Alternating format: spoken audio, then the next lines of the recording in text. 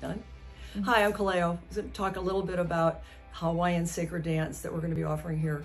You know, for me, I was introduced to Hawaiian Hula after, when I grew up, I experienced some emotional, physical trauma, as so many women have done. And it followed me into my adulthood, and really my whole body just was tight and tense, and I had a lot of trouble moving. And as I went through the healing process of the emotional aspect, I was also looking how to heal my body and how to get it to be able to move. And I have tight hips to begin with, so I tried belly dancing, but I couldn't really get the isolations, partly because my body was so stiff. And I tried yoga. With my tight hips, it was hard for me to get down on the floor. And suddenly I was introduced to hula. And what I loved about it was initially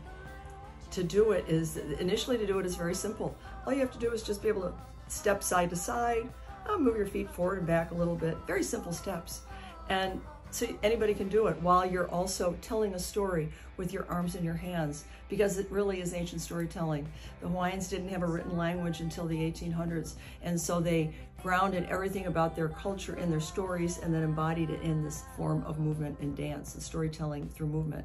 And so it helps a woman you're out of your head, you're out of your emotions, you come into your body, and you're able to express your sensuality, your creativity, not only in being able to move and feel more in the flow with nature, the natural flow of nature, but also in being able to tell these beautiful stories about nature and family and love, what the Hawaiians call aloha, through your arms and your hands, through those movements.